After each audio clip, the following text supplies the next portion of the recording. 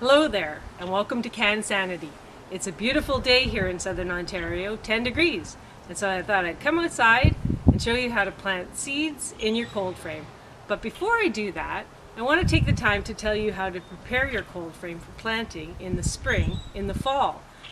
What I do is I take all my peels and all my eggshells and I put it in a compostable container. My container is a drum that you put your vegetable peelings in and your eggshells, and you turn it every couple days, and with the sun beating down on it, it degrades in time and it makes a nice compost. So in the fall, when all the plants are out of my cold frame, we put that compost in the cold frame and turn it over. And then in the spring what we do is I have a cousin who has a horse farm, and they have a pile of 3-year composted horse manure, and so we just go and get some of that and add them to the cold frame in the spring so that I'm ready to plant in March in my cold frame. So I just want to show you that as you can see, the soil is a nice dark rich color from all the nice organic matter that's been added to the soil.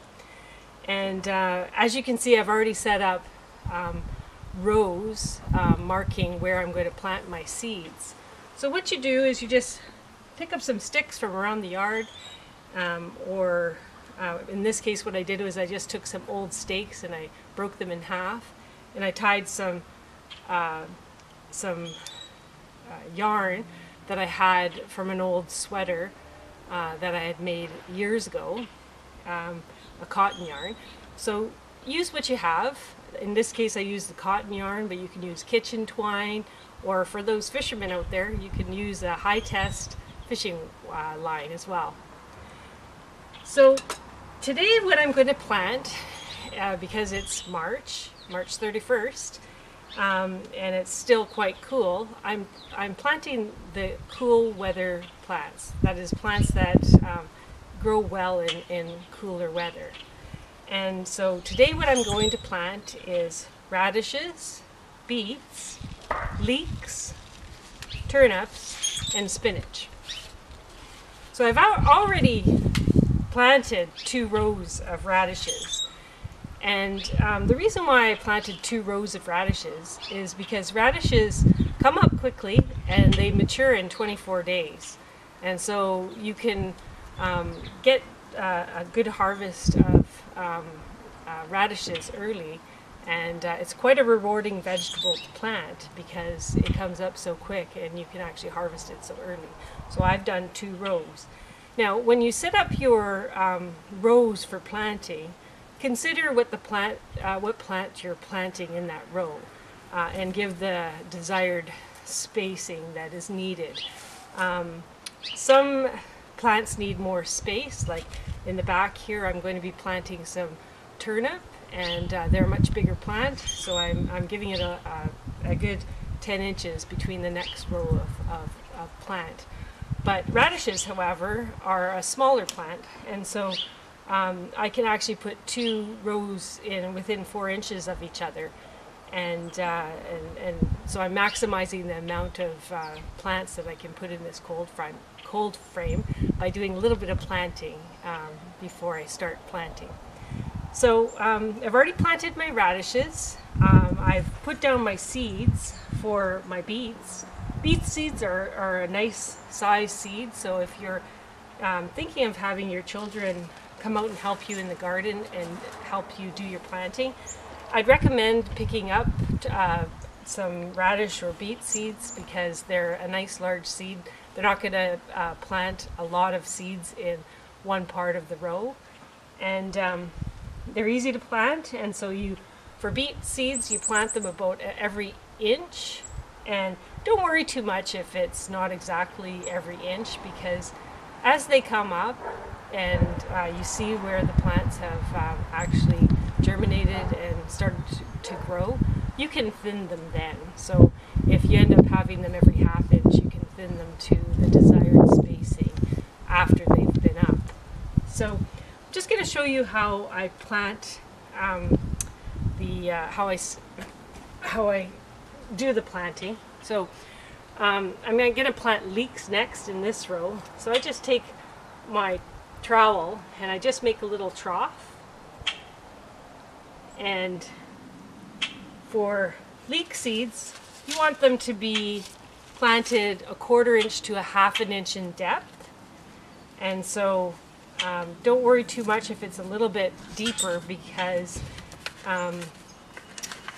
when you pat the soil over top and you water it, it's going to compact down a little bit anyways. And so you will probably end up having just 1/4 inch to 1/2 inch in depth anyways. So these are planted, you know, about every inch as well. But, you know, I'm not too worried if I overseed, because if I get more plants coming up, I'll just thin them to the desired spacing. So leeks are a fabulous vegetable to have and in your garden, and they really like to be planted in the cooler weather. So the earlier, once your soil's workable and your temperature is up, hovering around 10 degrees, it's a perfect time to plant them. So I've put the seeds down. I have some beet seeds here and some leek seeds there. What you do after you put your seeds down is you just gently push the soil over top, like that.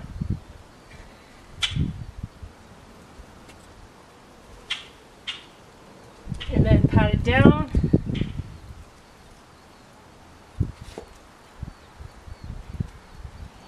That, and then just take your watering can and just gently water over top, like that. And you want to keep this wet.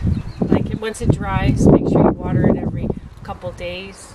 Once the plants are up, you can probably water them a little less frequently. So I want to talk a little bit about the positioning of this cold frame, just to remind you that the position is important for sun exposure. I have this cold frame facing, this direction is east, this is west, so the sun rises and goes over top of the cold frame in the west, giving me 8 hours of sunshine on the cold frame. I do plant smaller plants at the front, my radishes, and my taller, bigger plants at the back, my turnips. And that's because even though I have 8 hours of beautiful sunshine over top of this cold frame, if I plant my smaller plants at the front, when the sun is setting, they're still getting the maximum amount of sunshine that this cold frame will give it. If I was to plant my turnips at the front and my radishes right behind, as the sun is setting, the lower plants wouldn't get as much sunshine. And so to maximize the amount of sunshine, consider where you're planting or putting your cold frame. So I think that's all I have to show you about, or tell you about starting your seeds in your cold frame. Thank you for watching.